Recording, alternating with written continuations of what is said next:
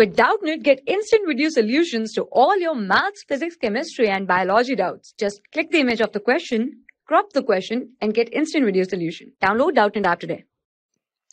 Hi, let's start the question. The question says that mark 3 non-collinear points A, B, C in your notebook. Draw lines through these points, taking 2 at a time, and name these lines. How many such different lines can be drawn?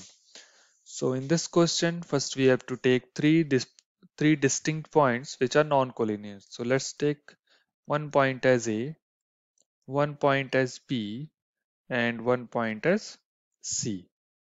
Now we'll draw the lines using 2 points at a time.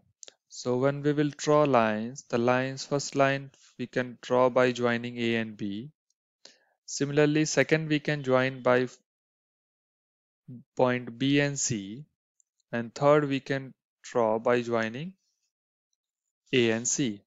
So the maximum number of lines which we can draw using these 3 points is 3. The name of these lines will be AB, BC, and AC. So there will be 3 different lines which we can draw from 3 distinct points. I hope this answered your question. Thank you. For class 6 to 12, IIT JEE and NEET level.